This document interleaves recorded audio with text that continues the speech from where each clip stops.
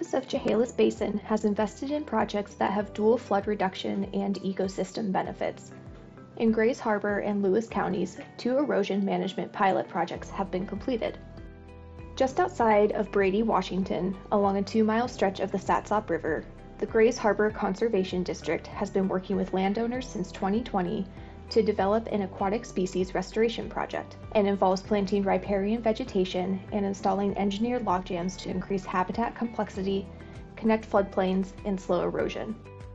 Due to the large scale of the overall plan, design and permitting can take multiple years before construction is able to proceed, with further construction planned for summer 2023 and 2024. Since 1991, one of the main project landowners has lost approximately 30 acres of riparian forest and farmland, causing irreversible flood damage to their farm and increasing risk to their home.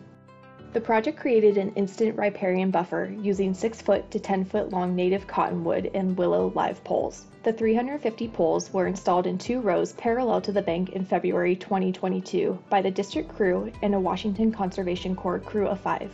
The team used a 1-person motorized auger to create pilot holes, and then used a pneumatic post pounder to drive the poles anywhere from 3 feet to 8 feet down. Cottonwoods and willows are used in many river restoration projects due to their ability to propagate from live cuttings and establish root systems quickly in highly dynamic river environments. Using cuttings mimics their natural adaptation of colonizing flood-disturbed areas from branches that have broken off existing cottonwood and willow plants. Due to the rate of erosion on this property, the district decided to use larger and longer live cuttings. Installing them deeper than a typical live cutting project has also helped to more quickly jumpstart erosion reduction.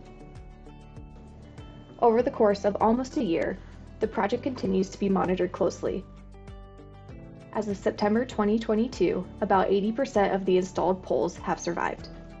Maintenance and monitoring of this pilot project will continue through spring 2023. In March 2022, the property on State Route 508 near River Mile 18.5 was identified as a high priority because of its proximity to the South Fork of the New Whatcom River.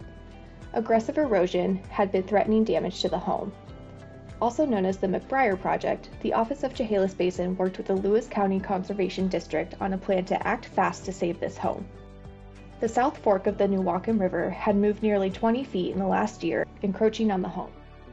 In September and October, contractors and engineers constructed crib wall jams with tree trunks and timber piles that were embedded 8 to 11 feet down. They regraded the upper bank of the river, installed erosion control fabric and live willow fascines, and prepared the site for vegetative plantings.